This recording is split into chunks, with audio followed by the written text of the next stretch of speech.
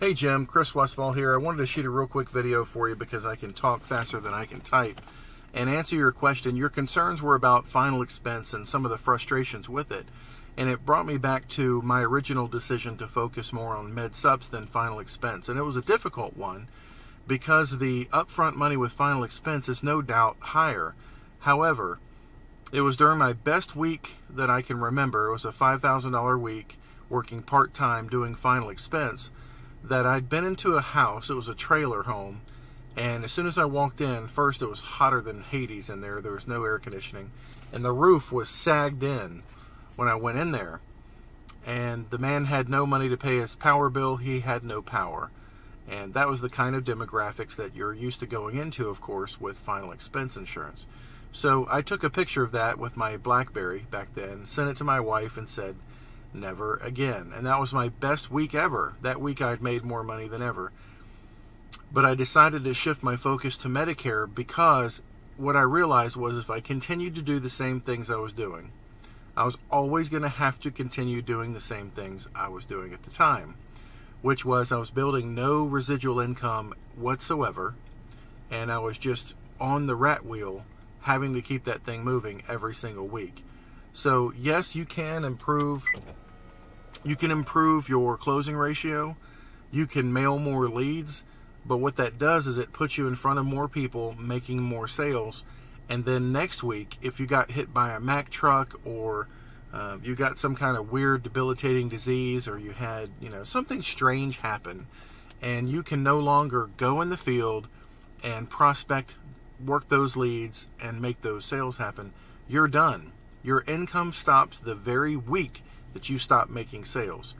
However, conversely, on the Medicare side, if you stop doing your business altogether, or you do like we do, you disappear for a month and you go to an island somewhere with your family in the summertime, or you take off on a long trip to explore some far new land, guess what? Your income continues. There's no slowdown in it whatsoever. Now, if you want to continue to build your income, you need to continue, of course, to help more and more people. But if you don't, whenever it is that you stop, that's your level playing field for Medicare supplement. Especially if you're not even prospecting anymore, you're still going to get referrals from people who you've helped in the past. They know somebody turning 65, they know somebody frustrated with their old plan, and they need your help, and now your phone rings.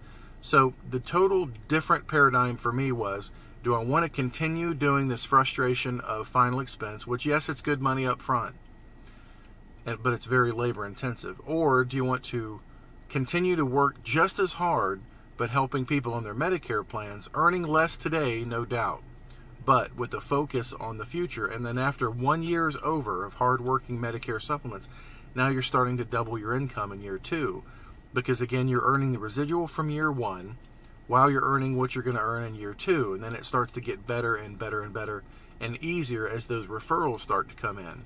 But with a focus on the Medicare market, it's just much more stable. The persistency is much, much higher. People are very thankful for you bringing to light the fact that you can save them money on the same plan with a different company. And they're like, really? I didn't think I could do that. I didn't think I could switch. And that's a great feeling, because now you're not selling somebody. You're not introducing a new product that they're not familiar with, like life insurance. If they've never had it for 60 years, suddenly they want you to fix all their financial problems in the 5 minutes that you're there. Whereas with the Medicare plans, they've already got one. They're just paying too much for it. And when you're the hero, you're being able to find the better rate for what they already enjoy. They already like that plan. They just can't afford it anymore. So now you're suddenly the hero.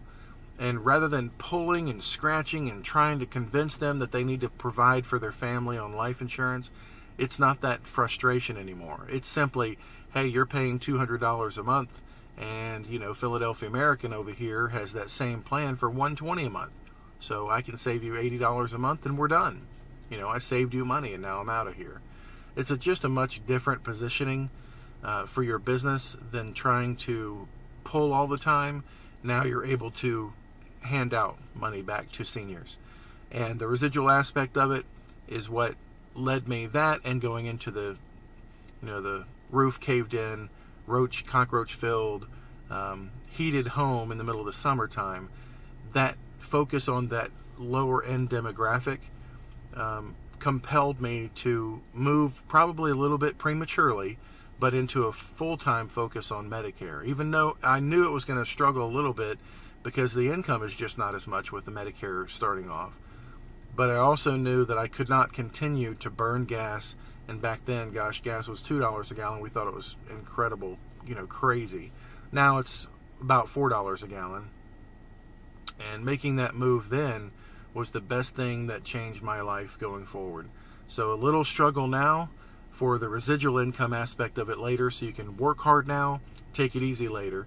Or you could take it easy now and continue to work hard later. But I think anybody that's working full-time final expense and making any success at it is having some modicum of success. But what does that success mean? It means that you better get out of bed and go do that same thing next week, or guess what? Your income flatlines. Or you can start to put that energy either half-time or full-time, and just the release of the frustration of having to convince somebody to buy something was, in my world, it was a huge relief. We're starting to work then with the demographics that are the upper 50% of income rather than the lowest 10% with final expense. It's just a much easier way to go. And my cousin Michael, who just retired from the Marine Corps flying helicopters, he said something to me the other day that kind of stuck with me. When you're flying out in a storm, he said, flying his helicopter, you'd have to take off and go into the rain, into the bad storm. But after you'd hit just above that shelf of the clouds, all the rain then is below you, and it's smooth skies up above like 10,000 feet. So if you're down here in the struggle of final expense and you're working in the rain, if you go, I'm just talking demographics wise here, nothing else, but if you're going from the projects to the penthouses, and those are the people that you're dealing with going forward, the air is much smoother, and there's not as much rain clouds, and the people don't cancel their plans, and they're very articulate, they're very nice, they understand and appreciate good service. It's dealing in a whole different realm of the population. When I was in law enforcement, most of what we dealt with was the lower third of people, because those are the scofflaws that break the law and steal and rob and all that kind of stuff. And then moving into the insurance world with the upper echelon of seniors who have the means to pay for their own health care and their own other policies and plans too that they want, is just a much smoother ride. So I encourage you at the point that feels comfortable for you to do so, to make the transition from focusing on final expense, which is today money, and then moving as fast as you can to the uncomfortable. Jim Rohn says that your breakthrough is in wherever it's uncomfortable for you. Focus on that, because that's your breakthrough. And yes, it is uncomfortable to make a complete product shift into that other market, to say nothing of the fact that your income will probably go down as you work the same amount of hours, but that's only temporary. And if you can see the long-term effect of that, that is a gradually increasing residual income every single month, and that will last you over and over and over again. And then, of course, I want you to continue to work with me, and then do it over the phone, so you don't have to leave the house at all, and you could work it in whatever state you want: Arkansas, Oklahoma, Missouri, all those states that are around you there. They're all great states to work in, and seniors need our help. They're on a fixed income, most of them, or with some retirement, doesn't matter. They need our help to save money to maximize what they've got left.